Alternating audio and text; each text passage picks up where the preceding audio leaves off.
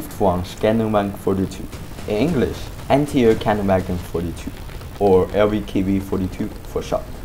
The Lvkv 42 was developed by the Swedish arms manufacturer Bofors on request from the Swedish Army as the 1950s next generation Swedish SPAA, following the 1940s limited production Lvkv FM43 SPAA.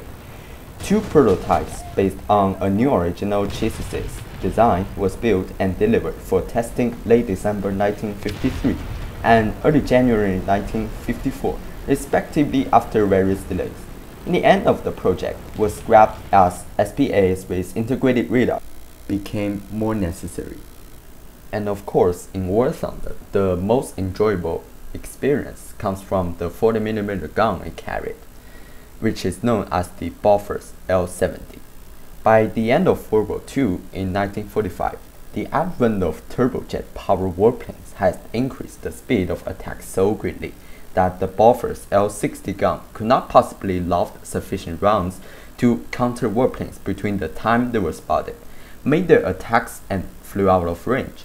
In order to counter these threats, the gun needed both longer range and higher rate of fire, thereby increasing the number of rounds fired over the period of an engagement.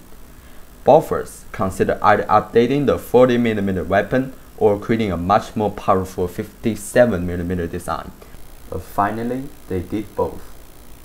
The Bofors Viking M48 40mm single AA gun mounting was first produced in prototype form in 1947 and began to enter service with Sweden in 1951.